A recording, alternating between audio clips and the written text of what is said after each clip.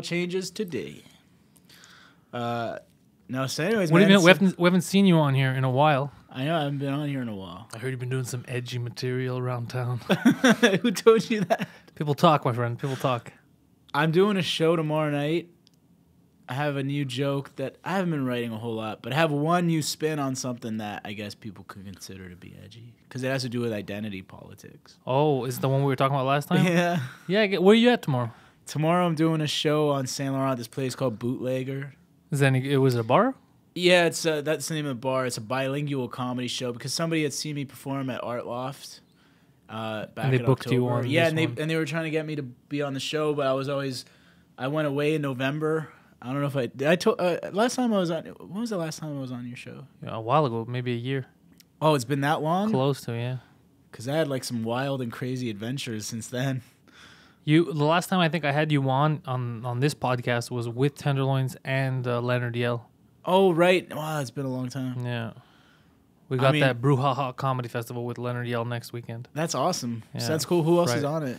There's a lot of people because it's 2 nights of shows, right? And so me, Darren Henwood, Kenny Robinson, Sarah Quinn are on one night. Yeah. Somebody else. I know the other night there's I said Darren Henwood. On the other night there's, I think Joey Elias is there. I'm not 100% sure. Maybe I'm making that up. I know that John Seelig is there. Cool. Paul Beluya is there. Yeah, I love Paul. Yeah, so I'm trying to figure out. I think maybe JC LaFontaine is there too. I don't remember the full lineup because it's like 3-4 shows, right? But there's a lot of people. It's in Hudson? In Hudson, yeah. Hudson's on the way to Ottawa. It's between Montreal and Ottawa. Yeah, it's that way. It's exactly that way. It's pretty small little town. Like I've been there. I've done comedy there two or 3 times. Yeah. Do you have to explain everything to them? You're like, do you guys get the Facebook here? No, they're not that. It's not that. It's just that there's. It's like a suburban far away to They're not retarded. It's a little Amish community and stuff. They're like, wow, it's like he speaks into this thing and he sounds like the voice of God. Yeah, he's so loud. We're not supposed to use that kind of technology around here. Blasphemer. Have you seen Tom Segura's new Netflix comedy special? Somebody had mentioned it on social media and they were saying it was amazing. It was amazing, but he's getting a lot of shit for it. Oh, no way. That's the best kind of comedy. I love it, dude. Because he made fun of Louisiana.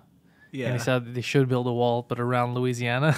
Why Louisiana? They shouldn't be allowed to vote. Because they're all idiots. Yeah, exactly. And he was making fun of the way Cajun people talk. Yeah. And he's just getting all these messages that he's putting up on Twitter and Instagram. It's hilarious. Wow. They're like, "Fuck you! Don't ever step foot in Louisiana."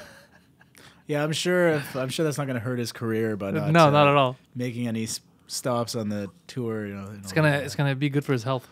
Not stop by his blood pressure. That, and also because he said retarded in the special, and people are getting mad. They're like, he said retarded in the special. Yeah. My kid suffers from Down syndrome. And is his kid offended too, or is it just the parent? It's just the parent. It's just the parent. The kid has no idea what's going on. The kid has no idea what's going on. That's why I love now that we live in that day and age where people get offended on behalf of other people. I'm not saying it's right, but I understand if it's the parent at least of a little kid. Yeah. Right? Because the kid doesn't know. Sense, yeah. But it's so... Your kid's not going to see this. Just don't show your kid. Because it's more because the pain that the parent has to go through. And really, it's the pain of you have a child that's never going to grow up. If you have a friend that's like a 30, 40-year-old virgin, right? Do you go on porn sites and comment, be like, "This is very offensive to my virgin friend"? Do you do that? It's like, hey, Mom, my friend's not been getting any of this shit. And these guys have 3 women. What's going on here? The last time my friend saw a vagina was when he was coming out of one like a slip and slide and stretched over his head like a little hat or something. Are you going to start your podcast? You're supposed to start the Whole DeMayo podcast. I'm working. Right now I'm trying to track down a better laptop because I was going to do it with my MacBook. It doesn't work? My MacBook, it's so fucking old, man. Everything. Okay, so right now I got all these pieces of the puzzle, and they're all starting to come together. So I'm going to be leaving my shitty job real soon instead of training for a good job. And I don't want to go on the record. Whatever. It's like, but it's in aerospace. From an opener to a middler? Is that what's going on right now? Yeah, in the employment game. Whatever. So I'll be making some good money, and then I could, I don't know if maybe I'm a year away from getting a nice studio like this one. This is a badass studio. Yeah, it is pretty cool. I like it. I like with the cameras all set up and stuff. Yeah, it's a highbrow. It's a highbrow podcast. Do they alternate the two cameras? They alternate. No, yeah, they all. Cool. No, they're all stuck on you. Oh, nice. One's the back of your head. Oh shit! I got ball spot. No, we got a third one. We got a wide shot up there too. Oh, that's cool. Yeah. I don't know. I got caught up with a lot of other different things. My problem is I can't focus. I can't seem to focus on one thing. I get so distracted. I mean, you know this better. I know. I keep trying to yell at you to just focus on one thing, get it done. Because I keep going in all these different directions. But the thing is, you don't go fully in any direction. That's the problem. Yeah. Is if you would go in multiple directions, do multiple things at once, that's amazing. But it's not what you're doing. No. You just stop halfway, go back, stop halfway. And so you're always just doing a circle right in the middle. I know, it's crazy. So is this like Dr. Phil right now? It is. That's why I brought you on here. Just to try to fucking talk some sense into you. Intervention. I'm telling you, you have the mic. You have the USB cable. Yes, I got connected everything to your goddamn PC. Start. I don't got a PC. Whatever. Well, I have a PC. It's a piece of crap. There you go. Piece of crap. And just start recording yourself in the beginning. Just talk and get used to it, and grow from there. Yeah. There is also supposedly this app that people could podcast, but it's probably shit, you know.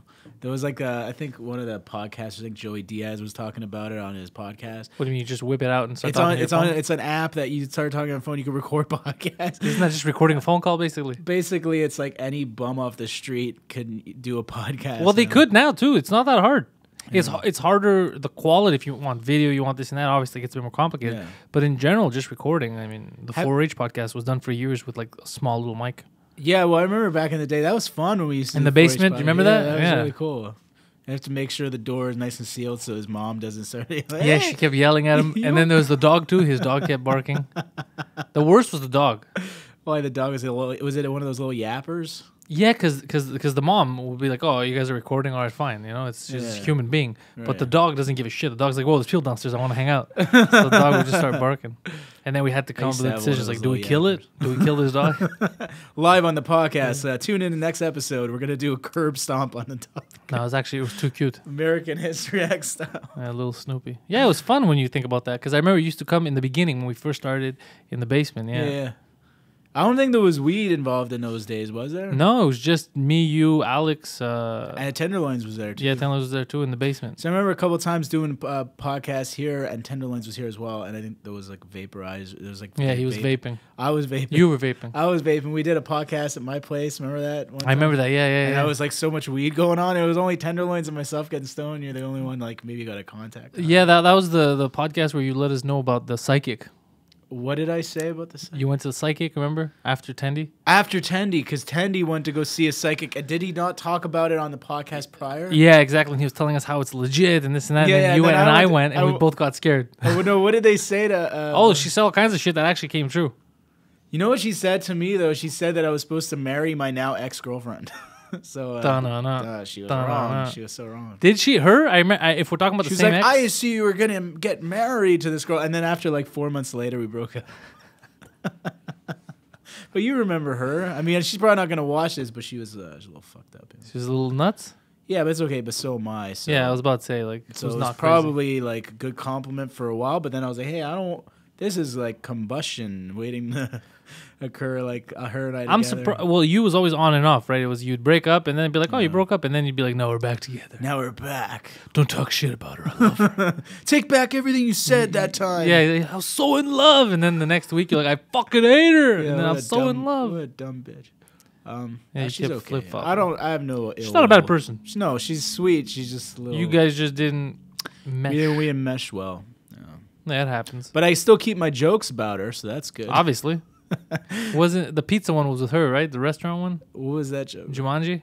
Oh God, yeah. Hey, you can actually bring that joke back now. It's relevant now. Yeah. It was when I wrote the joke, it was like Jumanji, remember that joke from the 90s? And now it's like, oh, thank God for remakes. Thank God for The Rock. Yeah, because every time I'm driving, like my current job, I'm on the road driving the truck, and I look over at a bus booth and I see the Jumanji poster. I'm like, that makes my joke so much better. Yeah. That's the only reason my joke is working now, because of that movie. You're bringing it back. Because I'm going to do that joke for sure tomorrow. But we were talking about projects and stuff, like podcasts. I wanted to mention this as a thing.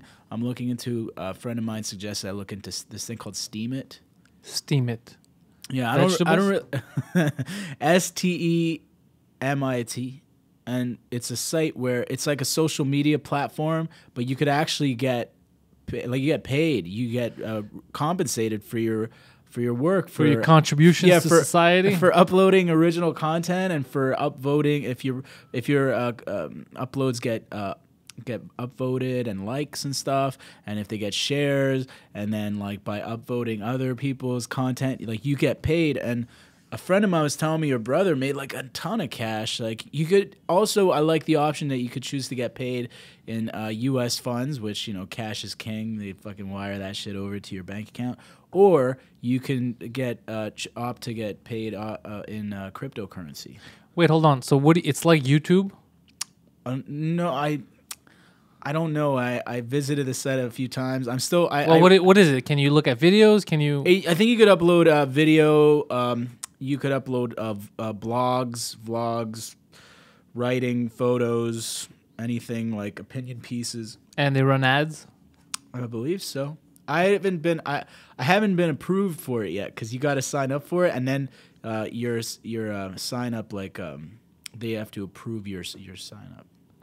So I'm still waiting, but I don't know. That would be cool. I like to work on that project because all these other projects. Well, wouldn't that project be like a platform to put your podcast on? That you could do that. Yeah, that's what I'm thinking too. I wanted to mention that with you with the Pantelis Podcast. Oh, to put it up on there? Yeah. I don't know these people. Maybe, who knows? Well, it would be cool. Well, YouTube is definitely screwing creators over. That's what I was hearing a lot about that. I wouldn't mind putting it somewhere else as well. People can make from what I heard and from what I understand, people can make decent money. And that was always my issue too. It's like I was on Instagram and I was like, oh man, I'm going to do these cartoons. Remember that? I was like, oh, I'm going to do a cartoon on Instagram. And then I was talking to an older friend of mine. He was pointing out to me, he's like, this podcast, this cartoon, you know, going to do these shows at fucking bars in front of like 10 people. It's like, are they paying you money? Is it putting money in your pocket? So then I was like, you got to prioritize things in your life. So now I'm like, well, if this, you know, if this incentivizes, this site incentivizes creative work, then that's the best because, like, there's no, for me, it's like, it's not the only reason why we do things like creative wise, like comedy and like any kind of like creative work, but it's a big part of why we get up in the morning and do things is to get fucking money. Right. You pay the bills. Want to pay the bills and laughs? No, I've tried that. It doesn't work. Likes, Facebook likes. I'm gonna pay. You owe me rent. I was like, I'm like, look how many followers I have on Twitter. Yeah. You can't evict me. I've tried it many times, Mayo. It's not working. So you think that with the motivation of money, you're gonna accomplish your creative dreams? No. Is what I'm saying is it definitely helps. To motivate somebody to work, because if it's like a comedy, you know, I've been doing for so long and stuff, and in the English scene, I mean, you know this better.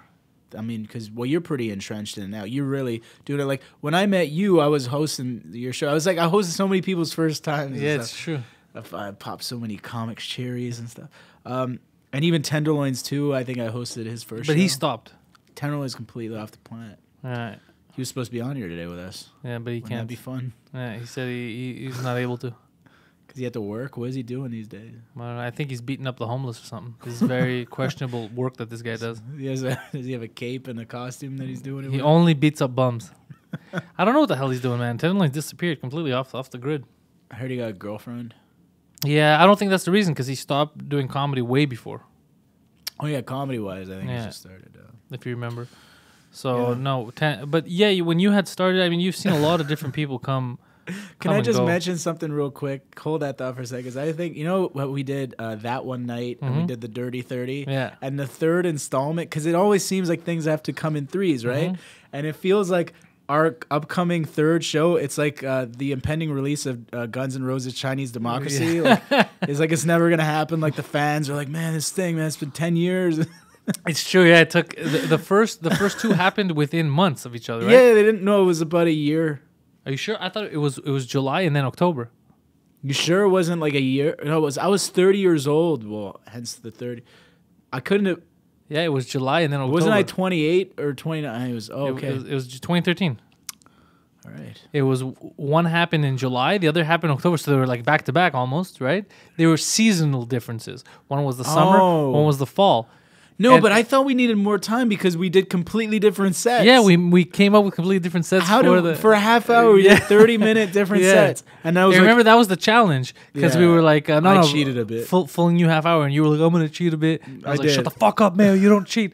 We're all in this together. Remember? Yeah. And we had to come up with a brand new half hour a couple of months off, and it was fun because I got to try some very aggressive stuff. And people were mad at me. They're like, you're normally happier on stage. It's because that's what I had at the time, right? I had some shit to talk about.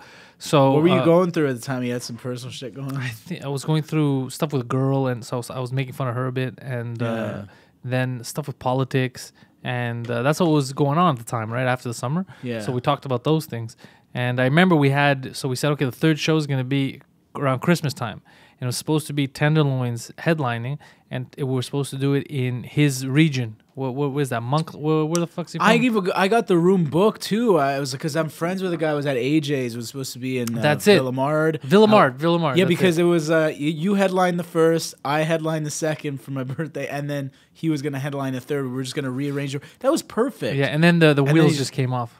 I got the room because the guy was a friend of my dad's, and it was gonna be on his home turf. Yeah, you remember that? It was we were basically kids. That's what we were. We're just. I didn't know what I was doing. It's not even that long ago. It's not even that long. It's 5 years ago. 6 years ago. I don't know. I was going through shit on the first one though. I could tell. I could tell even when I watched it. I'm like, that was like the worst performance I ever did. And dude, it's on YouTube. Oh god, it's on YouTube. I felt so ashamed. I'm like, everything is so professional shot. I'm like, I've done like you couldn't have been there when I was like killing all these other. It was, and I remember we were gonna strangle you because you kept going over your time. And we were recording, right? So everything was supposed to be tight. And you're like, don't worry, I got this. And you went like 10 minutes over. You just kept fucking, you were looking, remember you were looking for the heavy laugh? Yeah, but you had lost him in the beginning because you went on and you weren't yourself. You were like pacing and sweating. You know what happened? I was going through some shit too. I was with a girl that we were together for like 3 years. And then I invited her to the show and then she didn't come. And I was so depressed. And then right before... I was like eating downtown. I went to go eat downtown. I was gonna get ready for the show. I was just so depressed. I was like, and it was a cloudy, rainy day. I still remember. It was all cloudy and rainy, and I was like, "Fuck, man." I'm like, man, I can't believe I went to go see her. Like, she lives in Laval. I was dating. I don't obviously now if that would I don't care. Like that girl was stupid. You know that. Wait, so you were upset because she didn't show up at the show? I didn't because I remember if you were upset or not. All I remember is with Darren because Henwood was hosting. Remember? So we were there and Darren's like he warned. It's as if he knew this fucking guy. It's like he knew. He's like, don't go over your time. Like he was fucking coaching you, but it all went over your head. Like and then when he was ready to go on, he was talking to me. He's like, "What the fuck, man? Like, how are we gonna get this guy off? Because you just kept reaching, you kept trying. So it wasn't like you went 2-3 minutes. I didn't do you went like 10 minutes over, and Tenderloins was like, "Oh well, at least I went on. I'm happy. You know, it's up to you now." God. And I was fucking irate. And I remember it showed also in the set that I did because I was way more angry in the set when I was doing it. Well, it helped you though, right? I don't know if it helped me because I was angry. I swore more than I should have. Like I wasn't. We were nervous. We were nervous as hell. I think we were really nervous for that show because we did it too early. We should have never done that. I think we got a lot riding on it, and I was like going through my shit. So like for you and your second thing. So what was going on with you? Like you just got out of a breakup on your second? No, I don't. The second thing I just had. It was like this weird thing that was going on with this girl that I had met from the first show. Like, I remember the first show because we went for Chinese food in Chinatown. Yeah, exactly. And then what happened was like I was talking, like I was talking about that and about other stuff. Where she was there. She was in the audience, and I didn't know that Viron had got into a fight with her sitting down in front of me right before the show started. So I had no idea. So they were both like with their arms crossed and upset, and I was laughing at that like I was making jokes, but I had no. I found out later that they got into an argument and shit, and it was just. But so mine was more. The second show was more. I was talking about politics, and I was talking about this girl. So it was very different from the first one, which was kind of all over the place. I was touching on different subjects. Wait, but how could it have been? That's what I'm trying to understand. I think it was a year after. The reason I say that is because I was with that girl, Allie, who was my last girlfriend. Or sorry, not my, it's like I was with her. How could it have been? We did the first one in July, I think. June or July. No, I'm telling you, man. It's right there. We did the first one in June 22nd. And then the second show was at the Rialto in October for your birthday. Well, how old are you? Just count it. Yeah, so 13, and it would be October. in 13. I'm 34. That's it. October 2013. We're in 2008, so that's 5 years ago. So it would have to be in 14. It's impossible that it was 14. It's not impossible because I was with my. You're right. It was 14. I was maybe. with the other girls. It was a year after, man. It was a year after. Okay. Yes, it was. Because the thing is, Because I remember my mood changed so much because I was with this girl and she was all cute and bubbly and she would. My friends even gave me shit about it because they're like, "Hey, we get it. You're a comic. You're funny, but you're not that funny." Like she laughs hysterically at all your dumb jokes. Wait, how old are you now? 30. I'm 34. Are you 34? Yeah. You're 34 right now. Yeah. That means that you were 34 in October, just now, 2017. Yeah, I just turned 34. Yeah. Yeah. Sometimes I have to remind. No, I'm 34. Yeah. So then that's it. 2017 October, you turned 30. It's 4 years. It's 2013. You dickhead. Man. How good things have changed so much for my accountants and everything. Well, that's what's funny about it is how things change. Because I remember us scrambling. Because I remember we went on the radio. I remember I had to go on the radio to promote the show and shit like that. Yeah. And was that David Rain's fucking yeah. shit And do you here? remember on Park? Because we were there, and I remember right after we were talking, we're sitting outside and we're looking at each other, and Tenloins is there, and Tenloins is freaking out. He's like, "Have you guys written new material?" And I was like, "I don't know. I have about 15 minutes, man. I don't know where I'm gonna get the other 15 from." And you were like, "I'm gonna cheat. I don't care. It's my day. I'm gonna just use the same shit." And then Tenloins was panicking. I remember Tenloins being like, "I don't know what the fuck to do. I can't use the same fat jokes. They're gonna think all I have is fat jokes." And he was flipping the fuck out. Well, you can't do fat jokes anymore. He lost too much weight. Now he looks too good. He can't do fat jokes. Yeah. Well, last time I saw him, he looked okay. He looked pretty good. Hey, he's looking good. He's looking healthy. He's doing good. Just that he has no time for us, but he's doing good. It's better that he has no time for us. Clearly, we were a bad influence. Yeah, because we were always taking him out to eat. What the fuck were we doing? I don't know. Yeah. Oh, you can eat pie eating contest. I just kept giving him gravy. Remember that time we brought him here? We had ordered. I just paid him in gravy. We poured all his pizzas. No, I don't think it's us. I think it's because he got too busy. But I remember the scramble. I remember the scramble because what happened was we did the show in June, and then I left. I went to Greece alone for 2 weeks. I just said fuck it. You went by yourself? Yeah, I went Do you by have myself. family there? I do have family there, but I didn't tell anybody. I just went by myself. I just wanted to hang out in Athens. Oh wow. So I flew down for 2 weeks, and while I was away, it was kind of decided, hey, in October we should do a second show. And since I was so calm, I was like, yeah. I sent you guys a message. I was like, yeah, let's just do it, because I didn't think in my head, where the fuck am I gonna come up with a new half hour? Right. And then when I got back, I was like regretting it. I was like, oh, this is a stupid idea. But we were too far along. We had already booked.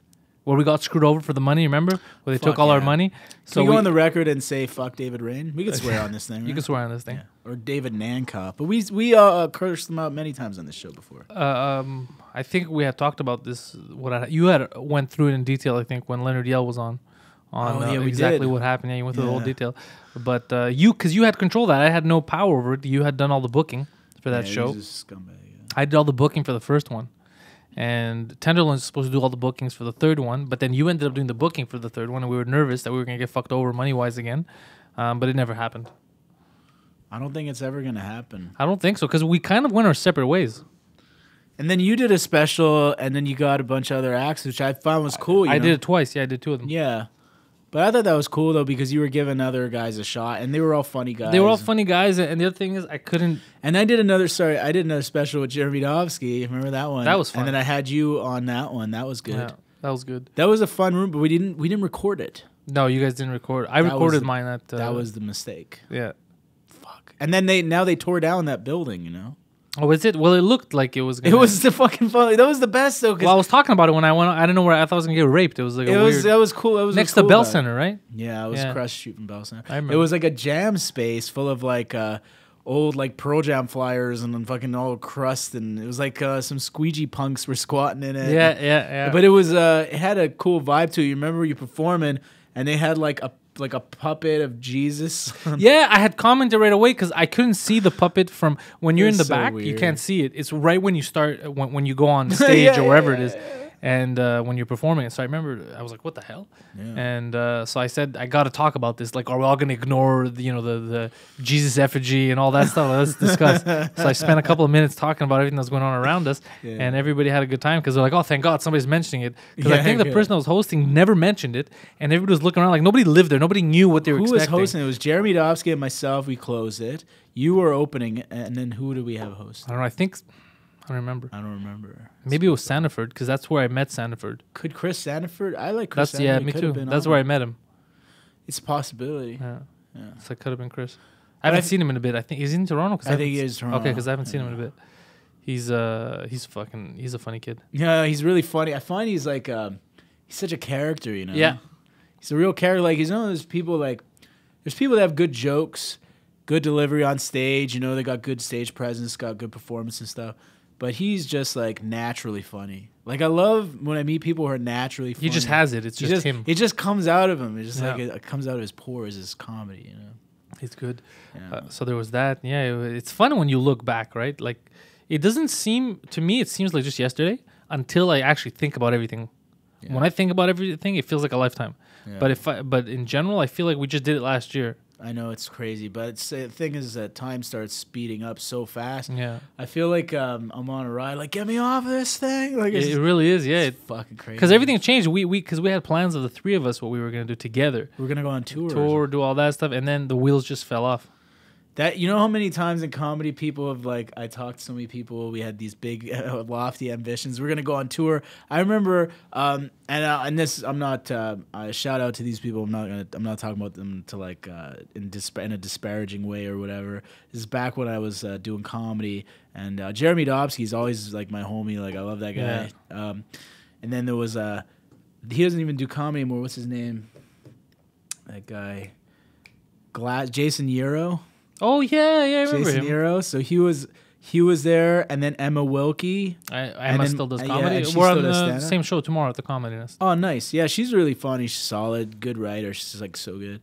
But like it was us four, and I think they all were talking about like planning to like put together like a tour of comics. That's smart. And go to, and I was the only one at the time who was like, no, I don't know, because I had some other shit going on with like work or something. Or no, I was in school at the time, and I didn't know how I was gonna pull it off because I was in. Remember when I was in trade school? Oh, I remember that. I remember talking to you every day, and you wanted to kill yourself. I fucking hated it so much. Because you were like, I don't know how to do this. And you were coming to the comedy clubs that night. We're doing sets, and I was with notes. You were with notes, and you were trying to study. And I remember you coming to the club and trying to vent. And then I told you don't talk about trade school on stage because you were thinking about it. You're like, should I just talk about it? I was like, no. Yeah. No, I was drinking those big beers, and I'm like, I'll just get loaded and talk about trade. Yeah. If I go back and talk about it now, there was a lot of nuggets of humor there, but it was nothing to do with the things that were upsetting me about it. No, you were just upset about being in school and getting graded and all that. You hated it. You're like, well, I'm not a child. And do I fucking hated all that shit. I've been, you know how I've been doing school almost my whole life. Yeah. I went to university up until I was 25, and then after I got out of that, I floated around a bit doing comedy and everything. And then I'm like, fuck, life is hard out there in the world. So I went back to trade school, and then I even did my financial license. And I was like, God, I remember when you went, where were you? Sun Life or some shit? I remember where you went for a bit. Oh, dude. So brutal. It was so not you. And then I was wearing a suit. I bought a vintage briefcase. Yeah, I remember the briefcase, and I remember that cool. it was a night. It's Quentin Tarantino style. It was the first night that you had ever brought me to Grumpy's to do a set. Oh, jeez. And you were talking about the day. I think the next day you had to go in or something like that. Wasn't I wearing a suit on stage? Yeah, I came from work, and I was like, who wants to buy insurance? And you wanted to kill yourself. Fuck. I always wanted to kill myself. I remember, man. I remember it was fucking all these times that weren't like taped and weren't documented. They're just in your head. Yeah. But there was some fun, and it was some good times in the sense that we learned from all that shit. You know what I mean? Like I learned a lot from tough sets. I learned a lot from watching people. there's so much. And just it's things that people don't think about doing comedy, right? In the beginning, it's nothing's given to you. So you have to learn how to book shows properly, put the right people on, how to book venues, how to book the right venue that you're going to get the right money for the people you have coming. Like when you're up and coming, you don't really have that many people that you know are guaranteed to show up to watch you, right? Right. So you got to be careful what you're booking so that you don't lose money on it. You know, what's the deal? Do they give you drinks? They give all this shit nobody teaches you. You just have to learn. You learn how to be a businessman. Yeah. We got lucky the first time, and the second time we got fucked over. And then since then, when I was doing my own stuff in the summer, like at Cafe Campus and stuff, it was great. Like they had the best deal set up for me. I was at that show. Remember, it came by. It was really good. Yeah, but they had also good. The venue's great, but they had a great deal set up that I didn't even know. They could have fucked me over at the end. I didn't even know. So the first time I did it there, I thought it was because you have to pay for the sound guy, you got to pay for the venue, all that stuff. But I didn't know that they were giving you percentages off the drinks that people were buying. So at the end of it, I thought I had to pay them, like I owed them money. And they're like, no. And there was ticket sales, this and that they were giving back from the online tickets and all that. Yeah. And I made more money. I was like, what the hell? Right? I was like, how did that happen? She was like, yeah, well, these are the drinks you sold. So like, balances itself out. And I was like, shit, I didn't even know I had that in the contract. I didn't read it that well to realize. And she's like, yeah, that's how it works. By the way, I just want to point this out. You and I we're dressed like we're a couple of members of Antifa or something. Right. Well, with the black. Oh, we're both wearing the black hoodies. Yeah, we're rocking the black hoodies. We're gonna go smash some windows of the bank later. I was with Poseidon earlier. We went to the exchange office, and then I came here. We cleaned up. My girlfriend actually came and mopped, and we cleaned up the studio a bit. You've trained her well. So we, I had to clean up. I put these things up here for the wires and all that shit. Mm-hmm. So we did some work this morning. So I was dressed like this. I'm gonna go wash the car later. Yeah, it's good weather. I haven't washed my car in months. Everyone's car looks like crap. Well, the thing is, mine is more. It's very bad. You're supposed to wash every couple of weeks at least, right? But I was planning on washing it a few weeks ago, and then it was remember that huge storm that happened? Yeah. And I was like, fuck it, because I was going to Houston, and I was like, fuck it, I'll just leave my car at the airport. And I just left it at the airport for the whole week or whatever. Yeah. And I said, how much did it cost? How much you have to pay? Oh, nothing. I got the hookups. Okay, so you got a guy who works there for you. I'm not gonna fucking pay for that. What are you, crazy? I don't know. Isn't there like a place where you have to? I think logically you have to pay for it, but when you're in your city, you gotta have hookups like this. Yeah, it's good to have hookups everywhere. That's the tough thing about moving to a new place. Yeah, that's how I always see it. Whenever I think about moving to a new place, I always think about that. You lose things that you take for granted every day. Sure, you lose all that. I only got hookups at my work, and I was at my buddy I was telling you about earlier, but he works at a bank, and he can't really hook me up, so that would be nice. Hook you up with money? Yeah, some free samples or something. He's like, you try these new $100 bills. Yeah, these ones smell like maple syrup. It's nuts, dude. So what about you? What do you think? What do you think led to kind of our split? Is this what we're talking about? Is this like what we're like Paul McCartney and Ringo start talking about? Well, no. I'm just curious because you're here now. Let's just shoot the shit. Why not? I mean, well, you had that drive, so I'm really, I really admire your tenacity and your drive. Tenacious. Yeah, like you kept pushing, and for me, it was like the focus that you have is so laser sharp, and in my case, is like that was something I always had to work on because I had my hand in so many different pots. So you really went for it, and you're seeing the fruits of your labor now. So I think that's good. Tenderloins, I don't know if he ever really wanted to do it, and I'm like, it's kind of like, it's like if you take you and then like I'm right in the middle, and then Tenderloins like doesn't give a fuck. He's like completely out of it. I don't know. I could see why people would want it. So many times I wanted to quit, and I'm sure you felt like that too. I mean, it's one of those things. Comedy, it's because there's no like clear path. It's never it like never ends. No, that's the thing. It never ends. It's like this runway that goes on forever. And every time you think that you have some traction going, you're like, man, this is great. Oh my god, I'm starting to figure it out. I'm starting to find my voice, and then like you get something you hit. You're lambasted. Yeah. So I don't know. Right now, I'm just kind of I'm kind of not because I want to change topics, but I'm in the middle right now. So like I have this show tomorrow night. I got asked to do it. I told the guy who put me on it, I'm like, I'm not really like doing a lot of shows these days. I'm a racist. Yeah. He's like, great. That's what we're looking for. That's the kind of show it is. No, anyways, I'm not really doing a lot of shows, but I think I don't want to throw tenderloins under the bus, but I feel like if we would have only did that third one. No, I wouldn't change anything. Why do we all dismantle? I mean, well, I liked because here's the thing: I liked having all three of us because we used to be able to bounce ideas off each other and do projects that need multiple people. For example, podcasting or I don't know, sketches, which we didn't. I'm just saying we had the option, but I love the fact that we kind of had that motivating factor. Each one would motivate the other, right? And we'd move forward, you know. Because remember when the three of us first got together and started doing it, we got Leo involved, we got the recording, we got all that stuff that we didn't do. Does he still own that restaurant?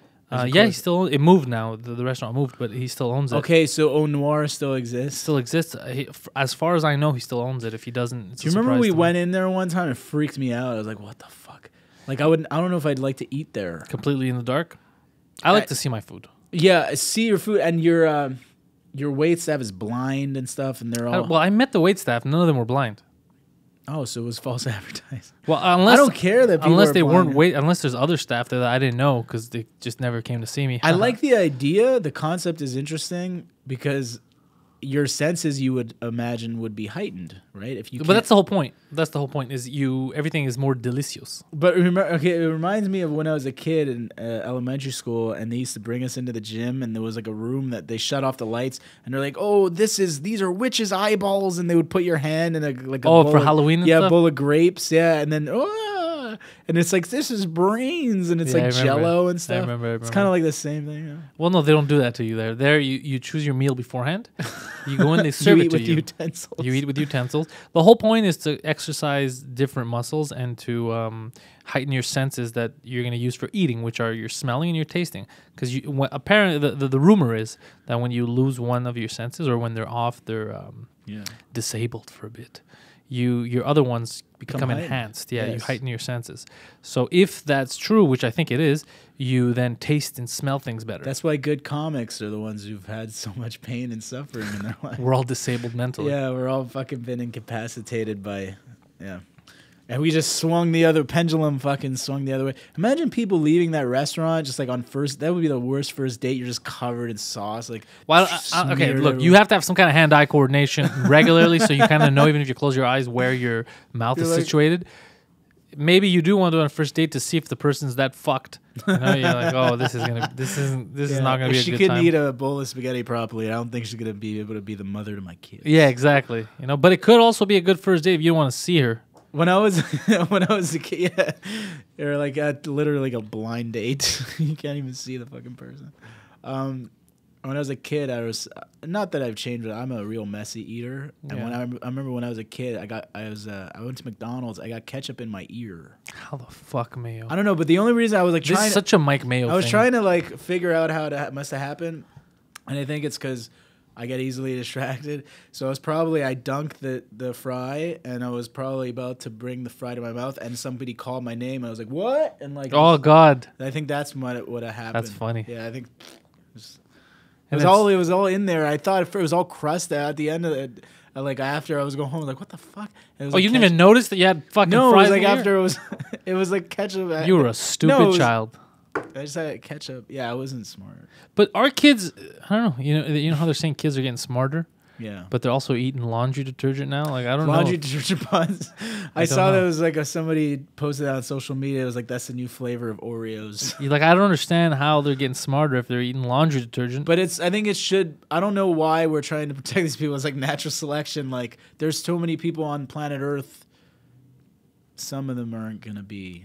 You know what I mean? Winners. Yeah, like I'm not saying that we should encourage them to eat the laundry detergent pods, but if people are going to be drawn to that, they're probably not going to grow up to be CEOs of fucking big Fortune 500 companies. That's very true. They're not going to grow up and like cure cancer. It's like, oh, this guy cured after he's recovered from in the hospital. After he recovered from the Tide ingestion. After his intestines practically dissolved, and he was given. But it's not the dumbest headline I read. I read online a few months ago, and the headline was, "Sick pedophiles pose as chicken nuggets online to lure children." But it's like, how stupid is your kid that's going to meet a chicken McNugget? Like, what do you mean? Like they put on a costume that looks like a chicken McNugget? No, their profile photo is a chicken nugget, and they talk to these kids like, "Yo, I'm a chicken nugget. You want to meet me here to eat me or something?" But if your kid's Yo, I can't believe that means that it was premeditated. There was like it's like. But it's crazy because there's a few things wrong with it. Number one, the headline says sick pedophiles, as if there's normal pedophiles out there, right? Okay, right. And second, it's like the blame is on the pedophile, the industrious pedophiles that are posing as chicken nuggets. That's How come none of the blame goes to the kid or to the parents?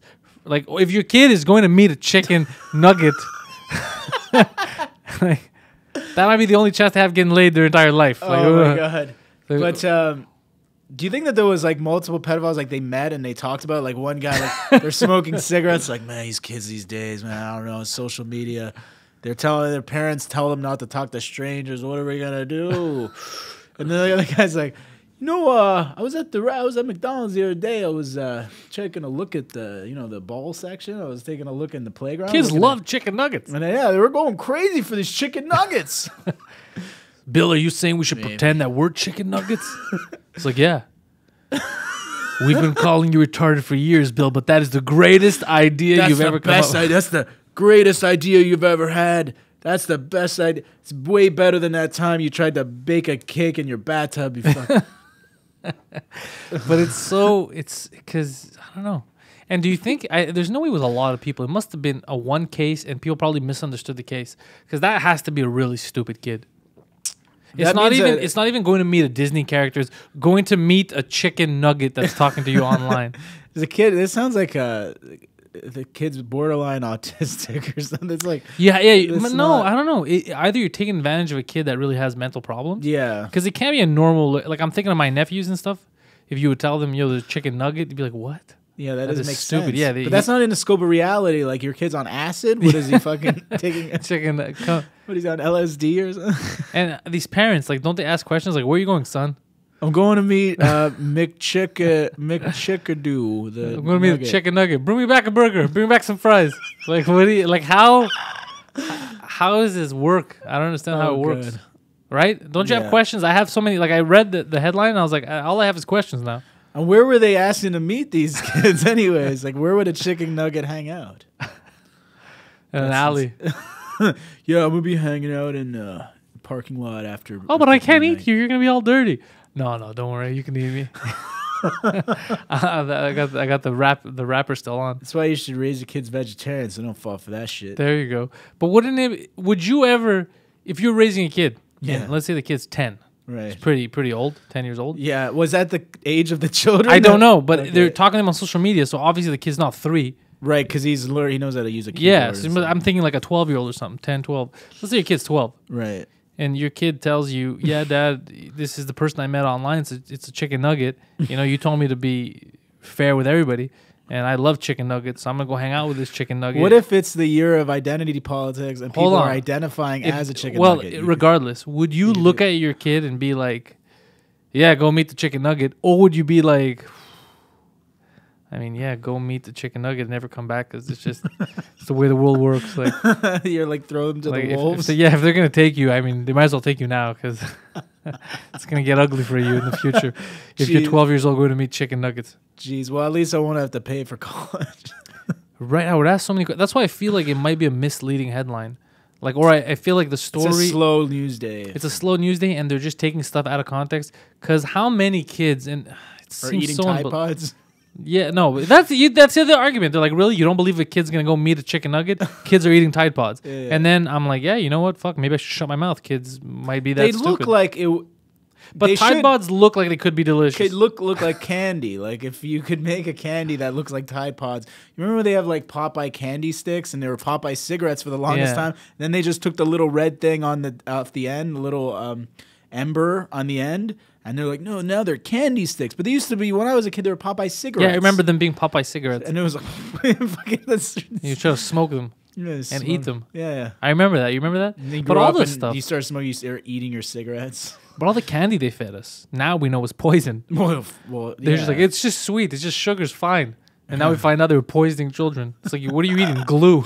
There was one, it was like literally like a tube of just sugar. Do you remember those tubes that, you just reminded me, and it was like toothpaste. Yeah. But you would just sugar in your mouth. Oh, yeah, I remember that. I remember taking it like I was a junkie. I was taking the spoon, and I was like, I was putting it in the spoon, and I was like, eating it, fucking straight sugar, man. Snorting it. How do I not have diabetes? Yeah, but that's why I think the diabetes. the dipstick with the powders. Oh yeah, do you remember you would would have to lick it to get wet, and then the powder would stick? That's disgusting. Oh my fucking God. kids walking around, you smelling like sour cream and fucking dirty, gross milk products and shit, and fucking all fucking full of sugar all over. Oh my God, it used to be such. I remember the Coke candies. Remember the Coke candies? They were like little Coke bottles. Those were delicious. They were delicious, but essentially, what is it? It's just glue. Oh yeah, essentially, yeah. It's the gelatin.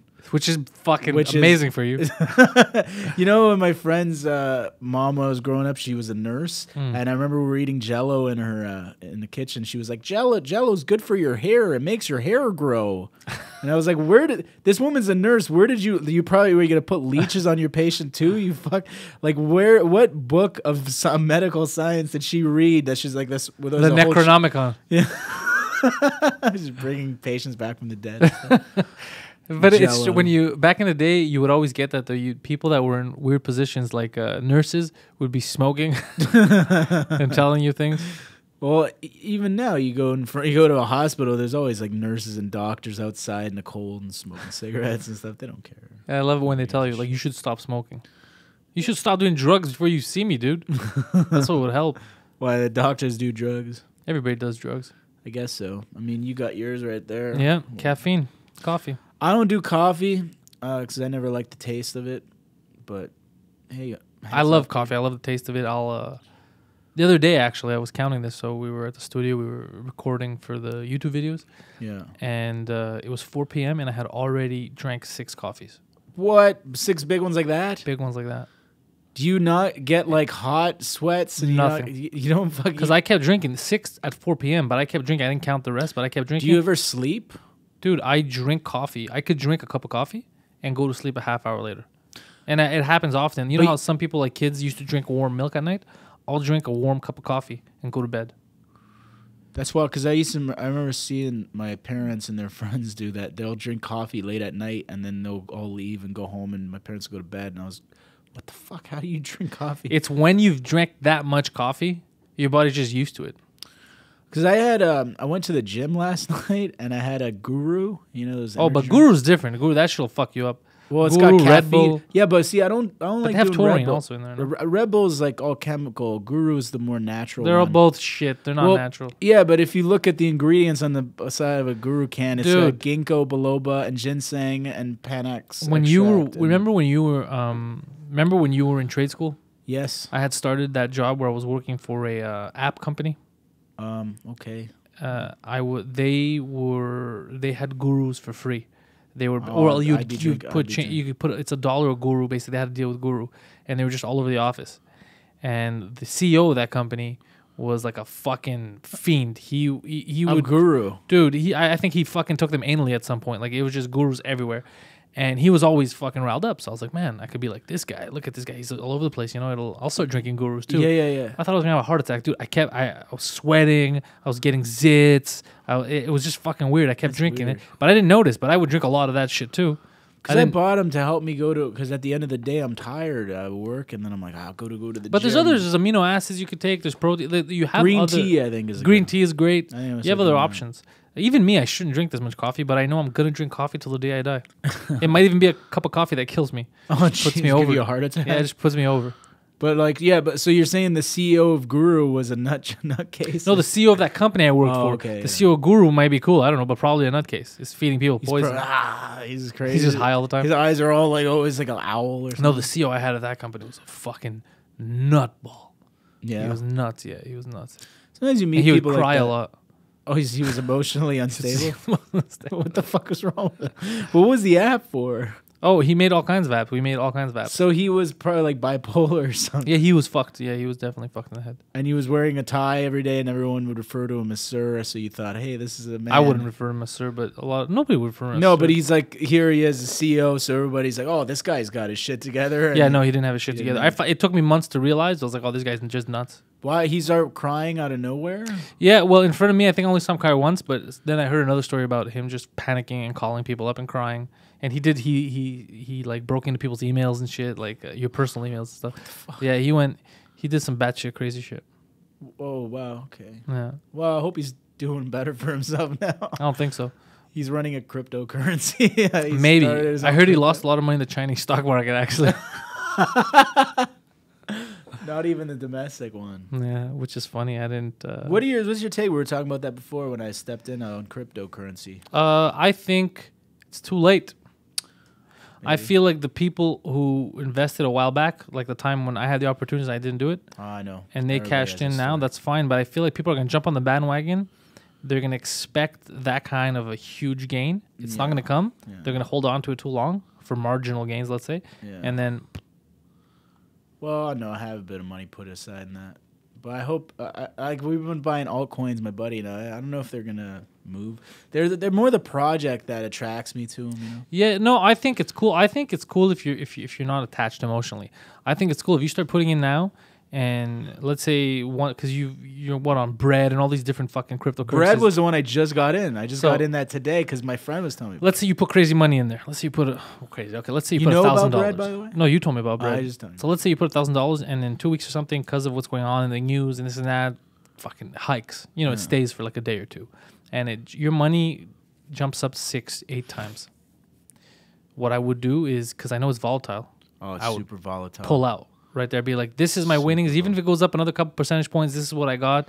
I'm making my money. I'm happy. That's the problem. But it's not what's going to happen because this is a gamble. People are going to be like, no, the last guy, when he was on Bitcoin, my buddy, he invested 2 years ago. He's a millionaire now. So I'm going to keep this. It's not going to reach that height again, right? Right. So you're going to end up losing it. What I'm telling people to do now is what I started doing is invest in silver because silver's pretty low. I was buying silver. I don't think silver is where it's supposed to be. A lot of people, my friend included, who I trade cryptos with, and he has a lot of silver. What does he think? He thinks the same thing. It's undervalued. I was big into silver when I was going to Aviron back in the day. I used to buy silver then. And but did you buy stocks, bonds, or did you buy physical? I bought physical. Me too, yeah. Because I said I want to hold it. Unless you hold it, you don't own it. Yeah. I don't know. I think... And also, like, what, you're buying the bullion, the 1 ounce Canadian maples? Oh, you're buying bars? Yeah, 10 ounce bars. See, I don't know. I think in my opinion, it'd be better to get smaller denominations. 10 ounce isn't that bad. I mean, you get 1 ounce rounds, those bullion. Yeah. And the Canadian silver is like one of the best in the world because it's 99.9999% as opposed to the 0.39 silver of the States, which I don't think it's that big of a difference. I don't think it's that big a deal, but I get the Canadian one, yeah. Yeah. They say they use it, it's the practical applications that make silver valuable. Like, as opposed to gold, which stores value, silver, it's like the greatest conductor, so they use it to make solar panels and parts of your cell phone. And they said that there's actually more silver out of the ground than there is in the... Like, it's depleting. Oh, is it? We're depleting our resources of silver, so... They said that for years that the price of silver has been artificially suppressed. That's what I heard. And I was reading up on it. I was just looking at how it was going up and down from the 20s to now. And it does look completely made up. Right. Because it's just, there are arbitrary reasons that are throwing into it being devalued. Right. And what the fuck we're using? Like how gold spiked. Remember gold a couple of years ago when it spiked tremendously? Yeah. I think that's going to happen to silver. Hey, that'd be good, man. Well, you still have your silver? No, I ended up selling it. Oh, you fuck. I didn't have much. I had a bit, but how many ounces? I had about maybe 40 or 50 ounces. Okay, so let's say you have 50 ounces, and right now the ounces are in the $20 range. Let's say. How much? $20? I think $20. I was buying it when it was about that. It was about 20 to 25. Yeah, well now it's 17 to 20, I think, but I see it going up in the next 5-6 years, maybe. But I remember people saying that back then, and the reason I sold it, I just got out of school. I wasn't working. I was like, fuck, I need money. I'm just going to sell this shit. Who'd you sell it to? I sold it at this place called Empire Auction House. What do they do? They just... auction anything? Yeah, but, I mean, they'll give you money for, like, gold and silver and stuff like that. But they give you a good rate? It was, like, a decent rate. I remember just like, okay, cool, just brought it all to them because I didn't think. I started losing my faith in it as well because it's really like you need patience. Like you need a lot of patience with this stuff. There was guys like this guy Mike Maloney. I don't know, he's an investor. You can watch his videos on YouTube. Another guy, Robert Kiyosaki, who I found this to be very interesting. Robert Kiyosaki was he's the author of this book called Rich Dad Poor Dad. Oh yeah, I know who you're talking Japanese investor, right? And then he was saying how silver is it's a moonshot. It's gonna be worth so much money one day. And then lo and behold, you find out the guy owns silver mines. So, well, because he really believes in silver. Well, yeah. Well, you could argue that. I'm not saying that. Anyways, Mike Maloney made some really outlandish predictions, and it got people like me. It got our hopes up that we thought silver was gonna like moon and it was gonna be worth so much. Mike Maloney was saying that silver was gonna be worth $25,000 an ounce and gold was gonna be worth $100K. I don't know about $25,000 an ounce. That's gonna take. We have to deplete everything. But I could see it going to $130 an ounce in the next decade. Who is it? It's somebody's keeping them. Somebody's keeping it down because they're fake numbers. There's no way. If you look at the spike and if you look at the difference with gold, was it 5 years ago where gold just did? There was supposed to be a ratio. I don't remember what it was. Can you tell me what the ratio was supposed to be? Maybe you know more about it. I don't know. It's supposed to be like a certain amount, a ratio of gold to silver, like 1 ounce of gold is equal to X amount of silver dollars, and then the ratio got all. Of course, it doesn't apply anymore because what happened now is what is it, 136 or 1,000?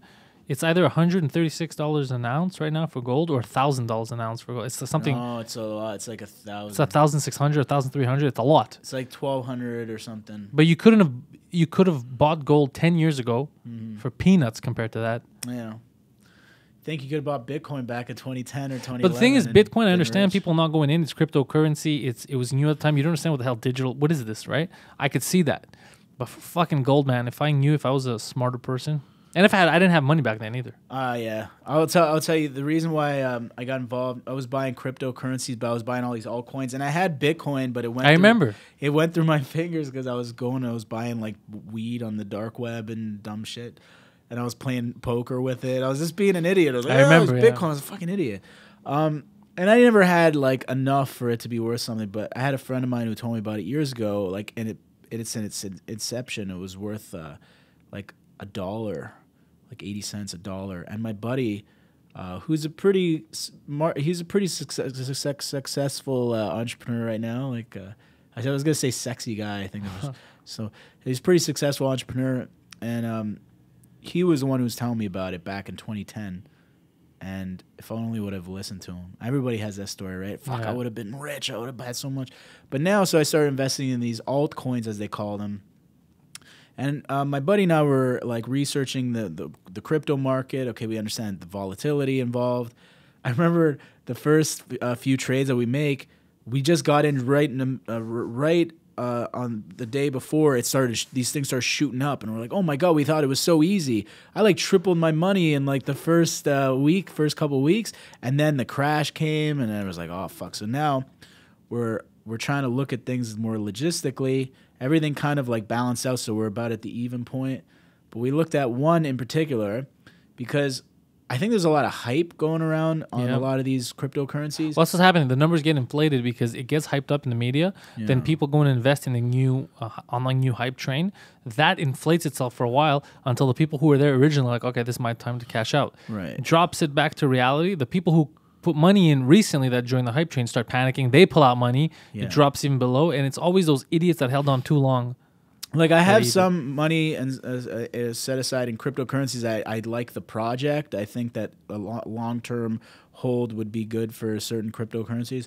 But there's also ones that I feel like the one I was telling you about earlier, because you want to look at numbers, because some people, they don't make any sense. They're like, oh, look at this one. This one's going to be worth like $100. It's going to be worth $500 for one. And you're like, there's... How do you know? Well, I don't even know. I think there's just speculation. It's wishful thinking. But what gets me is that these numbers don't make any sense, because the market cap, if it were to go to that amount, would be in the trillions. It would be worth like half the global GDP in some cases. Like they're like, Ripple's going to be worth hundreds of dollars. If that were the case, Ripple with the market cap, it would be worth like half the global GDP, gross domestic product. It doesn't make sense. It doesn't make any sense. And then you also have to consider just the basic laws of supply and demand. If a coin has 80 billion units, Bitcoin like mathematically makes sense because there's only 16 million, and there's by the time mining is finished, there's supposed to be 20 million. Okay, and has a market cap of something like 260 billion. But you consider the fact that they're fairly scarce if you compare it to the global population. It's not a lot, right? That's not a lot of Bitcoins to have around. Not a lot at all. If you think 16 million, and by the end of like 2024, they're supposed to have like 20 million. Now, all these other altcoins are coming out, and they're in the billions.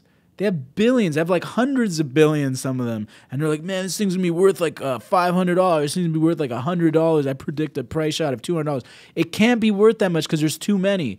So the one that my friend and I were speculating, if you want to look at a coin to invest in, just pure mathematics, you're like, okay, well, how long has it been out? What does the project entail? These are important. But then you look at the amount in circulation, what the market cap is.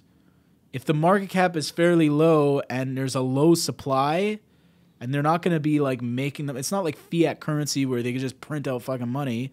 That can determine what you can expect as a long-term gain if the project is successful. Do you know what I'm saying? But I'm with you on this. I don't think the projected numbers make any sense. Right.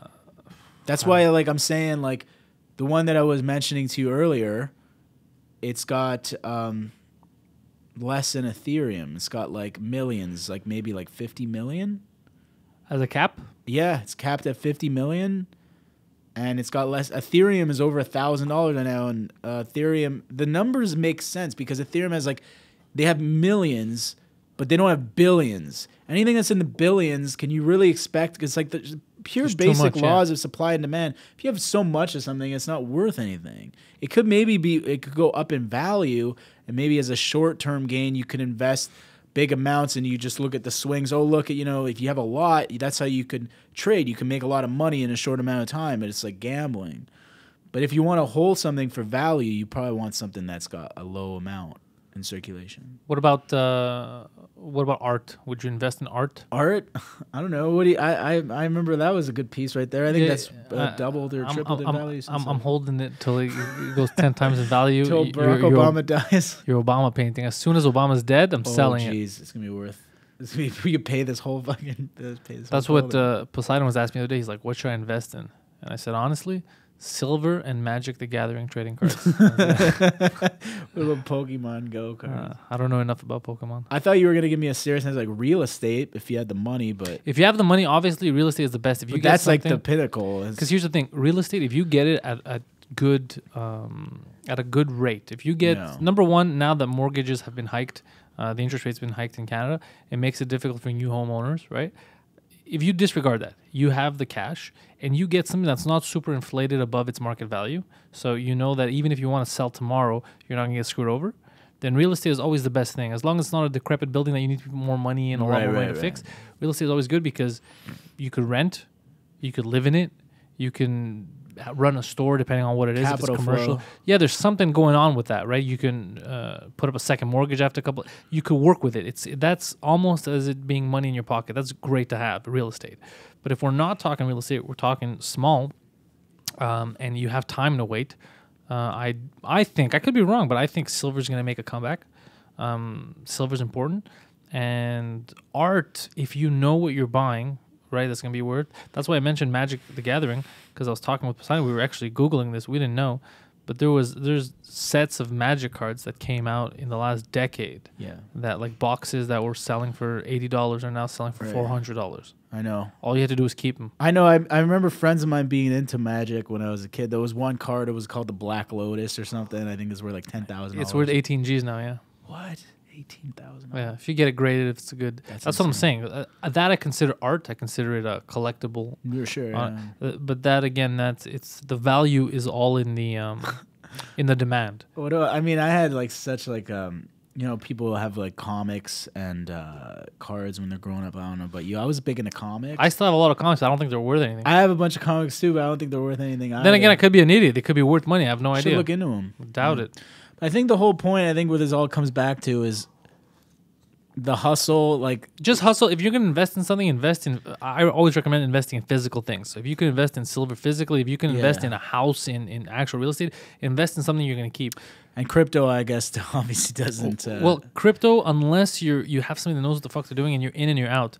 Because I had friends acquaintances. Let's say this is one guy I don't like, and he got into the game late because his buddy made a lot of money off Bitcoin, and he actually put money in. You remember when it was going up, like last month, 2 months ago? Remember when he actually put money in, like a lot, and he went out to celebrate, right?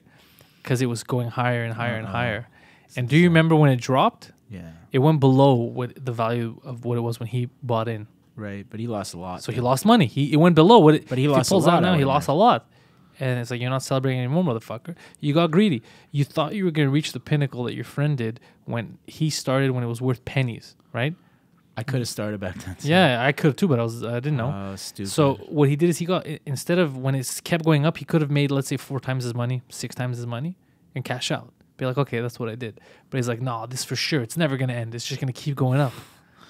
And then he ended up fucking losing. You know the Winklevoss twins? Oh, they made fucking bank. But did they cash out? No, well, get this. I was reading something about them. So they became the world's first Bitcoin billionaires because they invested $11 million of their settlement that they got from suing Bitcoin. Mark Zuckerberg when they got in, I don't know, what was the settlement? It was like $60 million. Yeah. So they invested a portion that was like $11 million in Bitcoin because they believed in it so much. Then it just skyrocketed. It took off to the moon and was like 25,000 Canadian dollars for like a fucking bit. It was like crazy. Now, supposedly I was reading something. They didn't cash out? There's like, Winklevoss, the headline read, Winklevoss twins lose their billionaire status with Bitcoin plummet. And I'm like, you didn't cash out? And then they justified it. They're like, we're not worried because Bitcoin's going to be worth 3 to 4 times worth what it's worth now. It's like, dude, how greedy do you have to be? How greedy? You have billions of dollars. Your great great grandchildren never have to work a fucking day in their lives. Like, you're set, and you think you're gonna live forever. You're gonna have time to spend all this fucking money. I would have in the billions. I would have cashed out. Yeah. Turned off cell phone, everything, social media. You wouldn't have seen me anywhere. Yeah. Would have been off the grid, travel, do my thing, live life to the fullest. But you would still pop on every once in a while, like Dave Chappelle, do comedy. Just do comedy and then leave. Yeah. That's it, right? You'd live your life. I wouldn't be like, let me try to get more billions. It's like, dude, how long do you think you're going to be alive? You're not going to live for 300 years. Right. I mean, I'm 34 now, and I'm almost dead. Like, I feel like, if that's the thing, like hundreds of years ago, we would have died around this age. But with life extension technology, now you have billions. You could live for another 100 years. No, but I've noticed that a lot of people act like they're going to live forever. It's insane. In the way they treat people, in the way they plan. We have that sickness in us as human beings that we think that we're invincible. Yeah. And we're really not. weird. You could die tomorrow. Dude, it's weird. When I was growing up, when I was like 20 years old, one of my good friends got hit by a train and died. And I went to go. I didn't end up going to the funeral because I had a surgery done on my arm. I was big into skateboarding when I was young, so I had broke my wrist. I had to get a screw. And the day I was all hepped up on medication, and I had a big cast, and it was rainy. I didn't want to have to wear a suit and cover it, Yeah. So I never ended up going to the funeral, but I went to the wake. Which sounds like a bad joke. I always wonder why they call it that. The guy was like, he's fucking sleeping. There's no waking there. It is interesting. Why do they call it a wake? Fucking wake? Cool. I'm fucking wide awake. It's language. Fucking lying down. I wonder. He's not woken up at all. I'm just curious where it comes from. I would be very intrigued. I'll look this up after the podcast. But go on. I want to hear it. So I go there and I see him, and it's only when you're young and you have somebody close to you die. It's like such a it's a mind fuck. You're trying to wrap your head around it because you're like. This guy I was hanging out with him, drinking a 40 like last week. I've been to a lot of funerals this year actually, and some of them were young people. Like age. What, like 20, like 30? Late 20s, early 30s. How did they pass away? Everybody had different reasons, but all of them could have been avoided, to be honest. It was all accidents? Yeah, if you want to call it that. They were accidents. They were just dumb decisions.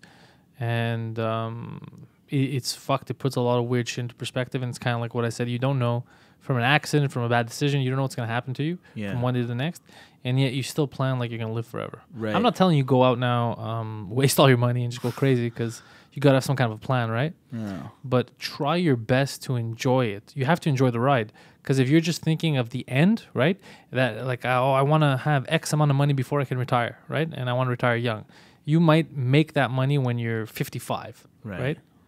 Then what'd you do? I don't understand. You didn't go out. You didn't travel in your 30s and your late 20s when you would enjoy it. Right. Like, what am I gonna do? Like, I see these old guys that have like these sports cars, like 67 years old. They're driving Porsches or whatever. Like, I saved up my life. I got this. You think you're really gonna enjoy that sports car at 67? Imagine 28-year-old you driving that sports car, fucking around. Yeah. Like, imagine being like, oh, I'm gonna put off comedy until I don't know, I buy this building or something like that. You think you're going to be as funny and you're going to enjoy doing comedy when you're 60 as you would have when you were in your 30s, just going on there venting and doing your thing and being relevant? Yeah. You shouldn't put stuff off too long. You see older guys who want to get into comedy and they're so out of touch. Yeah. And you saw older people. Thing is also, like, I feel out of touch. I'm only like mid 30s, and I feel like nowadays, this is my theory, like we feel, I don't know about I can't speak for everybody, but I feel much older than I am in my head, only because things are moving so fast. I feel out of touch, but with not because of age, but just with the way society is. Yeah. But that's part of being a comic, I think. We see things differently, so we comment on it. If we saw things the exact same way everybody else did, there would be nothing funny about it. You know what? It's like 30, 40, 50 years ago, like, I would have still been considered like a young guy, so to speak. It's like, I mean, I feel old, but we are technically young guys. But if you try to talk to somebody who's in their early 20s, like, it's like, oh my God. They feel like infants. But I see 40-year-olds now that I think, yeah, it's just a kid. He's just acting like a... I'm not saying it's good. No, I'm talking about the way that they think. Yeah, that's what I'm saying, is you need to grow up at some point, right? But growing up doesn't necessarily mean you become old. Does that make any sense? Like, I think that I'm still young, right? But I'm matured. I've grown up mentally enough to be able to live in society, contribute to society, take care of myself, take care of people around me. I'm able to do that. I'm able to be to self-sustain without being harmful to other people. I think that's being mature. Because I look at people in their, not everybody obviously, but a lot of kids in their mid-20s who not only can they not self-sustain without their parents, because they don't want to, not because society's fucking them, because they don't want to, they just don't know how. But they also don't contribute anything. Right. And if anything, they're detrimental to society. The way they treat people, the way they act when they're in public, right? So they're not contributing anything. Anything that they do to their own benefit is to the detriment of people around them. That's not helpful. I think that you could mature. I've seen 15, 16-year-olds that are way, not just intellectually smarter than I am, but they're also more mature and have their shit together way better than I do, way better than people my age, older do, right? Yeah. Depends on the person. And that I could appreciate, because I'm like, okay, they're kids, but they're grown up. They're grown-ups, you know? Yeah. They're adults. They know what they're doing, right? Yeah. And I know people 30, 40 years old who, especially in comedy, you meet them, who they're just children. Yeah, especially in comedy, you do meet them. I meet a lot of them in comedy. I see them in other contexts too, but I've met a lot of comedians. I'm like, how the fuck are you sustaining yourself right now? Because I also felt like comedy was one of those things for people that didn't want to really grow up. It's a good avenue for people who don't want to grow up. Because again, it depends on what you mean by growing up. Because I personally consider being able to be mature enough to be a good comedian and talk about stuff. I consider that growing up, right? Growing up doesn't mean being disconnected and being out of touch with what's happening now. But growing up does, in my mind at least, seem... Part of growing up means to see what's happening and criticize it, because you understand more of what things are and how they should be and what they were and what they're not, that you could actually make points. Like, I don't think a kid that doesn't know anything at 15 years old, doesn't understand humor, doesn't understand life, can go up and be as relevant. Like, you look at young guys, look at Harrison, right? Oh, he's fucking smart, right? So he's young, but... he's matured enough to understand comedy, to understand why these jokes are funny. Can you imagine, though, because his jokes are very, and I'm not saying this in an insulting way at all, but they're very, there's a broad appeal to the jokes. Yeah. It's like they're very observational. Yeah. Can you imagine when Harrison has life experience? Oh, it's going to be even crazier. That's what I'm saying. Even, but he's already mentally, at least, he's and being able to write a good joke and being able to be that, you have to have some kind of maturity level. You have to have some kind of, and if you're not out there doing fart jokes, you know, you have to have some kind of smarts. Like when I started doing comedy, holy shit, you were just doing Nazi propaganda humor. And Harrison, for example, is fucking smart. That's why it works, because he thinks he knows what he's saying. He understands, and he knows it's going to make you laugh as long as you get it, right? Yeah. And but again, that doesn't come with age, because look at him. He's younger. He headlined Art Loft last night. He's younger. He headlined Art Loft, but he's younger, and he knows more than a lot of comics that are older than me on the scene, both comedy related and in life. Yeah. No, right? And even though he hasn't lived life to to a certain extent. So that's what I'm saying, is that being old or whatever, it depends on what you classify as getting older. I think that part of getting older is being mature, but there's no guarantee that you're going to become more mature being older. That's why I'm saying live life to the fullest now, in the sense that do what you have to do. Scramble. You want to start a podcast? Start a fucking podcast. You want to, open up a restaurant, fucking whatever you want to do, don't keep putting it off. Do what you have to do now. Call my podcast Hold the Mayo? We had this conversation. We had this conversation 10 fucking times. Call it Hold the Mayo. Call it whatever the fuck you want. Even with that other comic, can I give a shout out to that guy? What's his name? I don't remember his first. There's a comic in the UK. His name is Sean Mayo. Okay, that's not Mike Mayo. No, that's not but Mike. There's a comedian. No, he has Mike. He has actually the same name as me. Mike Mayo, another comedian.